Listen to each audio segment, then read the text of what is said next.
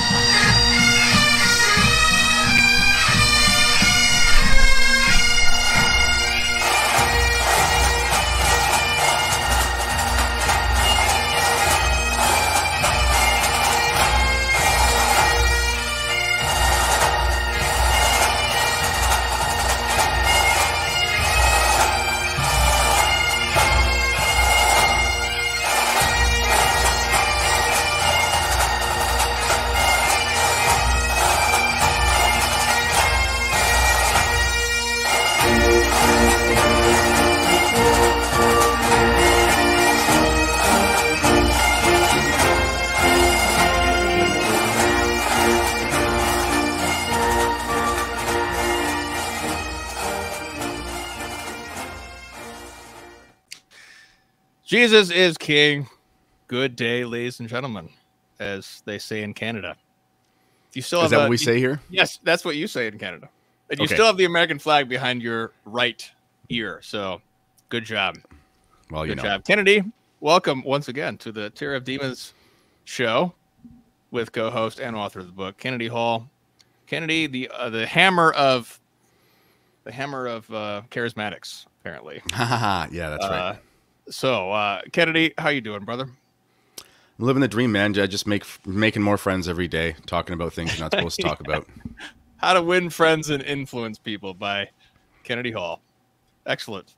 So, what do you have planned for the rest of your charismatic series? What's next for you? Well, you know what? I'm probably going to write a book on it. I'm actually just about to hand in my manuscript on modernism book to Sophia. So I think it'll come out in March. I think it's like a 10-month thing, if not earlier. I'm not sure.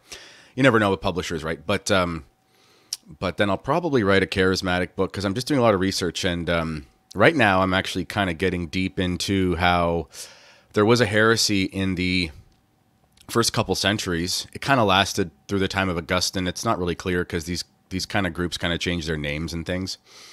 But it was the heresy of Montanism.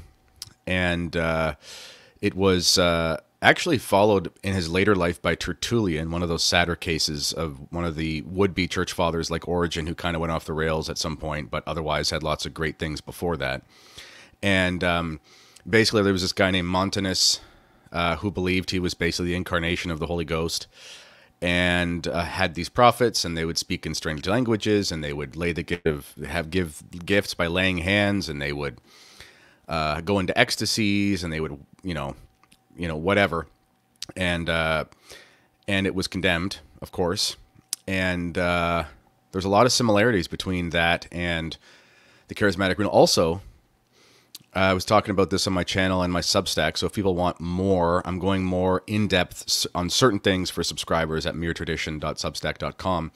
And in the 1700s, there was a group called the Camisards, who were a Huguenot sort of group, and they all apparently had the gift of tongues, and not like the hushamama mushamama tongues, but actual languages. This was recorded, and that was for them an affirmation of the proof of their sect against Rome. And so I went into the research on Augustine and Aquinas, and apparently the devil can actually through what Augustine would call sort of something like trickery, because demons have high intelligences. It's not really a miracle, but it seems like a miracle. So anyway, the point being is that there's a lot, and obviously that group was heretical and against Rome, so it's not of God, of course. So there are plenty of examples of this stuff long before the Pentecostal movement started in 1900. So even just the historical basis for the renewal is based in fiction. There's plenty of tongue groups and baptism in the Holy Spirit groups that were just lost to history. So there's lots there that I'm kind of combing through. Well, yeah. That's very interesting. So look forward to more from TKR against the charismatic world. So we're going to talk about Harrison Butker and why Harrison Butker is excellent. He's won back-to-back Super Bowls. I think there was it 3 Super Bowls? He's won 3 of them. He's won 3. 3? Okay. Well, I mean, 2 years ago, he kicked the winning field goal And I remember that Yes. 2 years ago he missed one during the Super Bowl earlier that day, but then he kicked the winning. It was fantastic. So Yeah. even though the Lions didn't make it the Super Bowl, but Well, also, I did a video on Butker. It's a joke video. Most people understood the joke, and it was it was called Harrison Butker, I Forgive You, because he's been such a jerk, just kicking out my Bills from the playoffs and beating them last minute and things like that. So I'm like, man, oh man, I can't like this guy. He's like my mortal enemy. The Bills are finally good after 20 years since Doug Flutie, and finally they get, Josh Allen. They're doing something. This guy keeps, sending us into the offseason. But I said, your speech was so good, I guess I have to forgive you, Harrison. So not only have your Lions suffered, but my Bills are rivals with the Chiefs in the AFC. So anyway. Yeah, I won't mention the Lions anymore. But let's read some of these texts here from Butker. He says this, quote, "For the ladies present today, congratulations on an amazing accomplishment. You should be proud of all that you've achieved to this point in your young lives. I want to speak directly to you briefly because I think it is you, the women, who have had the most diabolical lies told to you. How many of you are sitting here now about to cross this stage and are thinking about all the promotions and titles you are going to get in your career?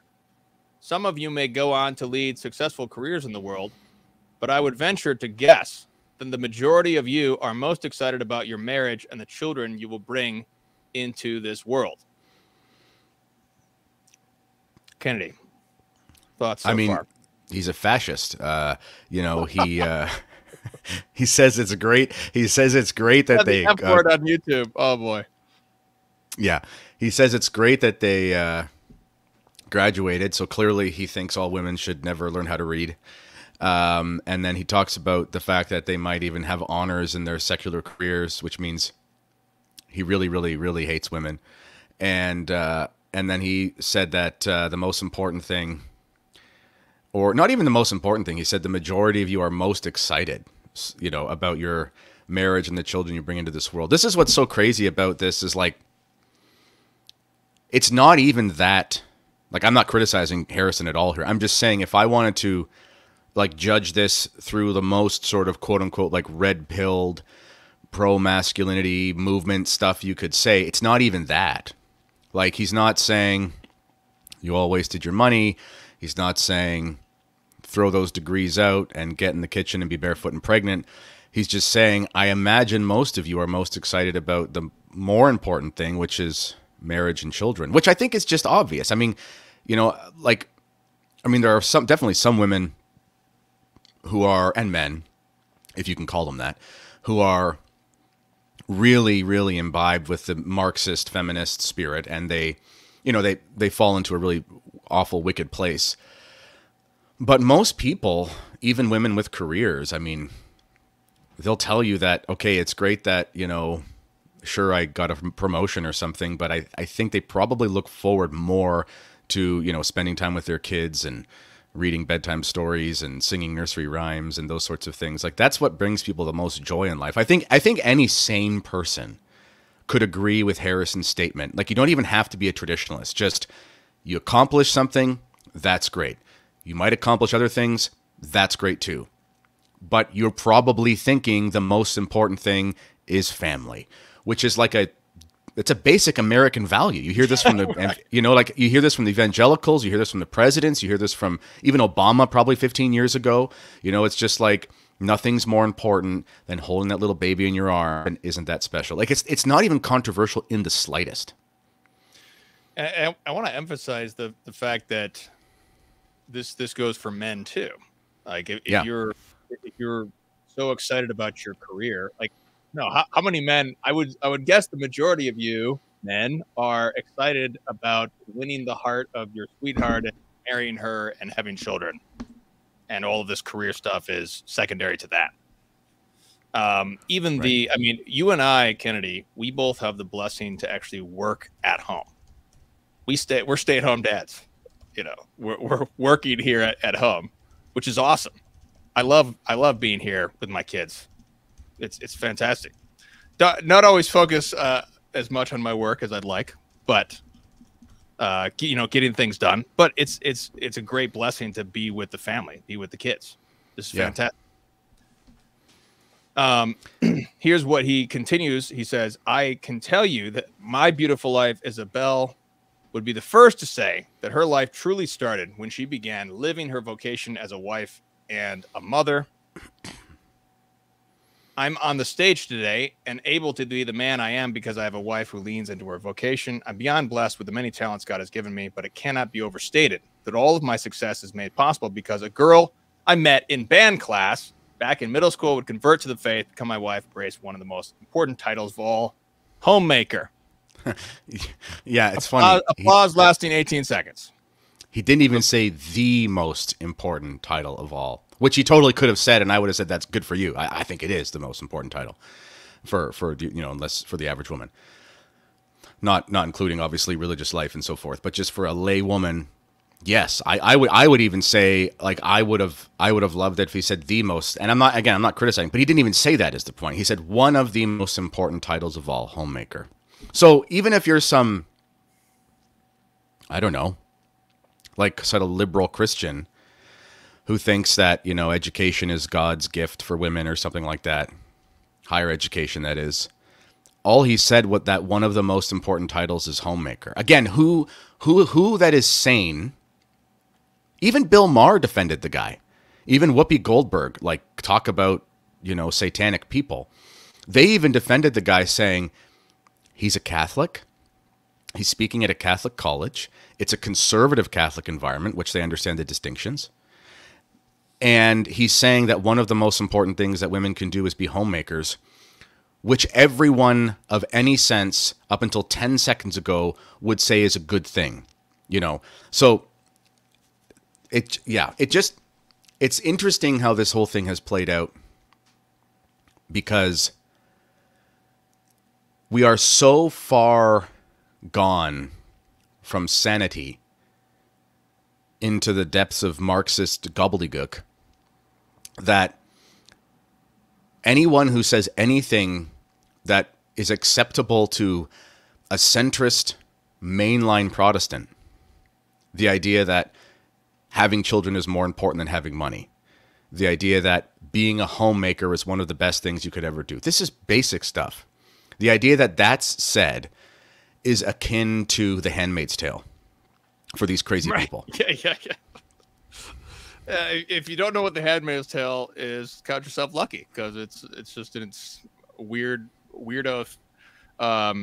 dystopian. I think it's a novel, but it's but it is the caricature that's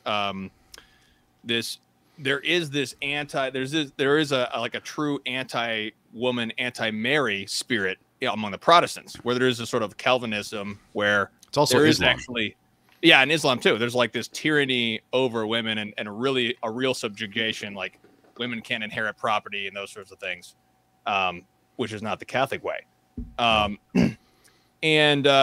Also, this is, and he mentions she is the primary educator of our children. She's the one who ensures I never let football or my business become a distraction from that of a husband and a father. And this is one of the great things, I think, and I can say personally for me too, getting married, really, it grounds a man in reality, keeps a man grounded in the persons that they're bound to. Because are very much, I think men are often tempted towards too much abstraction and not enough concrete reality. There was an interesting comment made by Patrick Deneen. I think he was quoting a French philosopher where he said that all the liberal philosophers, going back to like John Locke and Rousseau, they're all single. They're not married and they don't have children. Or if they do have children, they're neglected their children. And so all these philosophies are just anti-family, anti-children. And they exist in this abstract world that doesn't actually exist, because they're constructing this thing, like the whole liberal notion of individualism is completely anti-reality, because every single person is born into a family. That's how we exist, guys. It's a, man and woman love each other. And then there's a child. You're already communal. There's no such thing as individualism. This like state of nature, this whole concept of, there's a state of nature, then we have to put this all together. But what he's saying, he's pro homemaker, which is ultimately pro children. It's pro children. Yeah. It also, I was thinking about this. Excuse me. We touched on it briefly when you and Eric Sammons and I did a show on like the role of men in sort of against response to the sort of let's call it kind of short-sighted, narrow-minded, overly zealous red pill movement, so to speak. And one of the things that I've been chewing on is, we live in a time of reactionary opinions. Everything is a reaction to something egregious. And obviously in reactions, there's lots of truth. Of course, feminism is bad. Of course, Marxism is bad. All these isms that are not Catholicism are no good. So we react against these things. But we really are all a kind of a product of our generation and our time period. So we kind of have a short-sighted view of history. I always go back to the Bible, as I think we're probably supposed to do that. And, when Proverbs and when it's talking about the ideal woman, liberals will interpret that and be like, look, she's a boss babe. She's out there, moving money around. It's like, well, no, you're actually misunderstanding the nature of what we would call work and career. We have this completely artificial way of life since the Industrial Revolution, essentially, where people have become producers and not creators. People have become employees and not artisans. And so the idea that you learn a technical skill, that you go and employ that skill in a certain enterprise or industry, and then that industry produces certain things that people pay for, and then your contributions are based on a sort of gradient scale of how much you're worth based on how much you produce. This is ahistorical. This doesn't exist until 200 years ago, really, at all in the world. And this separation of work and home is a completely arbitrary and artificial separation. So one of the issues with even talking about this, women working and so forth, is that even men are a part of this conveyor belt system that is artificial. It's anti-human. It's not human. It's not in line with the rhythms of life. It's not in line with the rhythms of the church. It's not in line with the rhythms of the seasons even. And historically, 90% of people were agrarian. So there were downtimes in work and things like that. And all men and women were some sort of artisan. In Proverbs 31, it talks about, the flax and the looms and things like that, making the textiles and the fabrics and things, and then bringing those things to market. But it also talks about her having servants, because anybody of any means had servants. Even in that book, Pride and Prejudice, they're sort of on the lower rung of the sort of middle class, but they even still hire a cook and servants because everyone had that. So women today in the sort of traditional world or the conservative Catholic world, there's this notion that, well, the traditional way of life is dad goes to work and he brings home X amount of thousands of dollars a year, and mom stays home and she homeschools the kids.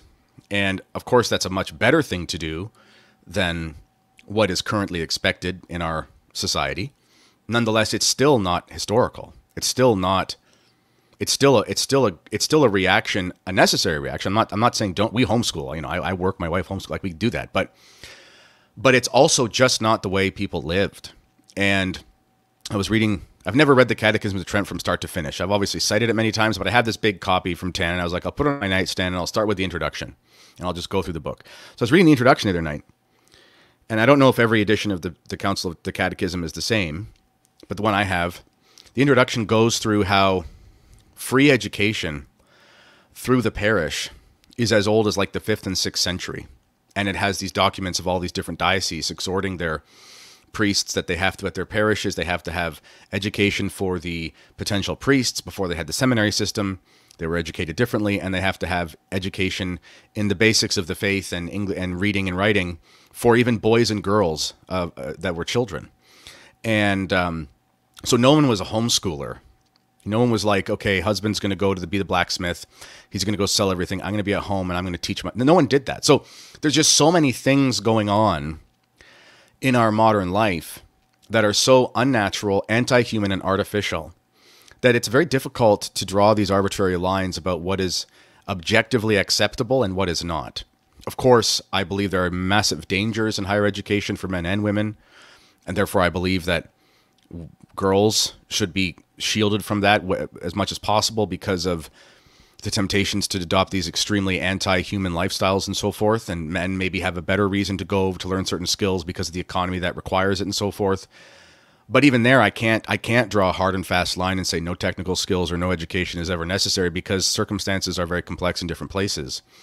And we're all sort of dealing with this anti-human modernity that is completely arbitrary and artificial. So even talking about this, like, I think Harrison did a very good job, because you can't even really be as black and white as people want you to be. And I'm saying this as a guy who wrote a book on masculinity, and I exhort women to be homemakers. I think it's a good thing. But it's just really not that simple as much as people want it to be, because there's so many factors involved. Yeah, there's not an intrinsic evil to women working, obviously. Women need to, I mean, I would even say that there is Adam and Eve are given the garden, and God says, work the garden to both Adam and Eve. There's a work that women do. Homemaking is work. But as you said, there's not really that distinction between work and home. It's all organically connected. And so the woman doing work, and this also goes into, men should also be doing housework, doing the homemaking as well. We're a part of this. It's not like we should not ever do the laundry because that's the woman's job. That's just sort of an artificial imposition. Everyone's working together in one home economy. And I think that the women help with dealing with this dehuman society, because women have femininity has this power to humanize, because a woman's great gift is to receive people in love, to grow love, because obviously her body grows a human being, but it's also in the receptivity of people, the receptivity, hospitality. These are things that help men get back into reality, get back into the reality of human life. And so this is, we need our women to help lead the way in this sense, because they're really leading us to the human, to this reality. And this is not something that undermines the patriarchy, but true Catholic women support the patriarchy by being more feminine and embracing that vocation, that reality. That makes the men want to be more masculine. That makes us want to go out and die for them and work for them, because we're defending and we're providing for this beautiful home that they have created for us. Yeah, and again, no one confuse my meaning. Like, I am by no means encouraging anyone, really, most people, to go off and get into the conveyor belt system of this or that education, especially not women. I'm just saying that the lines are not as clear as people would like them to be in all circumstances. And, I was thinking about this before we came on today, and, like, I have 2 daughters. We have 6 kids so far, and I have two little girls, and we're definitely not pushing them. I mean, Clementine's a year and a half old, so she's not doing anything, but we're not pushing them into the conveyor belt system, so to speak. But even if Clover, let's say, she's 6 years old, her goal one day is just to be a mommy and whatever, or she wants to be a religious sister. It's like, well, if she's not sure what to do and she's 18 or 19 years old and she's very academically inclined, like, I would encourage her to consider going to somewhere like the St. Mary's College and getting like a classical great books kind of education, or Thomas Aquinas College or Benedict, one of these good schools with good healthy environments, good Catholic environments, modesty, and all those sorts of things put in place. I mean, I think that I would encourage that, because if she's going to homeschool her kids, well, I mean, she's got to know what she's doing, for one. I mean, there's a lot of stuff that's in education that's more than just common sense knowledge. I mean, it's tough to school the older grades after the age of 10 or 11. I mean, you're getting into stuff that, I mean, I don't remember much of my math class from grade 7 or 8, if I'm being honest. The integers and the quadratic formulas in grade 9 and 10. I don't remember much of that stuff at all. So, I mean, there's going to be some level of expertise that's required. So just practically speaking, that might be useful. But also, you're going to live on this earth for however many years. You live in an anti-Christian culture where everything is Kantian and Hegelian and whatever Cartesian, and it's just completely against the philosophical foundation of the West, so to speak, of Christendom. That having being inundated with the literature of the Western canon and having that exposed and having expository presentations of that from experts in it, where you can really cogitate on the meanings and come to grips with the history of your civilization, that's extremely useful for reasons that have nothing to do with professionalism. It's useful for reasons that just have to do with your intellectual development in order to be able to understand your history.